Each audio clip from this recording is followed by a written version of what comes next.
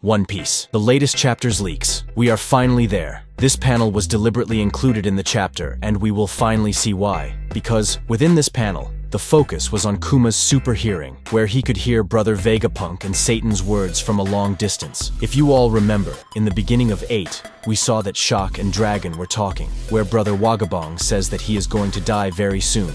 But brother, we also saw that at that time in Kumakanka Kingdom, it was even 2. He didn't have his consciousness, but he must have heard all these things, and that's why he ran away from there. Now brother, look, there can be 2 points to this. Either Kuma was going to save Vegapunk or, off-screen, some things must have happened between Dragon and Vegapaw that relate to the bunny, and that is why Kuma decided to go ahead. So by now you must have understood what chaos is going to happen in this chapter. The title of our chapter inside is, I'm Sorry, Dad. First, it starts with the same scene where Saturn had held the bunny, and by using some kind of power, he had stopped the rest of the Stots from moving forward. Even so, here's Sanji too. His powers were getting weak, and Luffy was already down due to a lack of stamina. So first of all, here we will see the same things. There was a little conversation going on between Bonney and Satan, but after that, here. But Bonney will try her best to get out of Saturn's clutches. And from here, Bonney will start to make Saturn's fight even. Everyone will know the outcome of this fight, but it is a battle for revenge, so she will give it all. Here she will fight and use her full powers.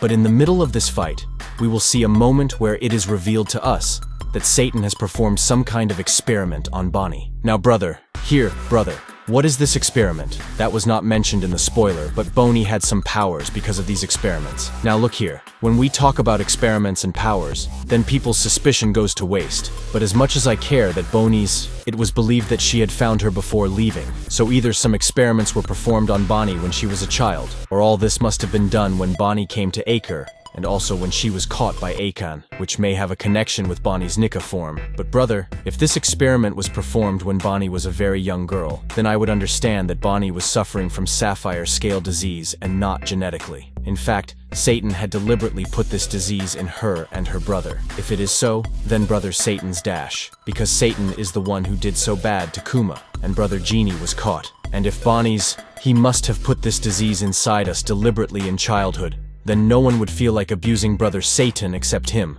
But for now, we come to Bonney and Satan, where no matter what kind of powers brother Bonney has, he will lose. So is sure of her, so here, the same thing happened. But as soon as Bonney started losing, here comes the greatest hero in One Piece, Bartholomew. Kuma's Kuma finally makes his appearance.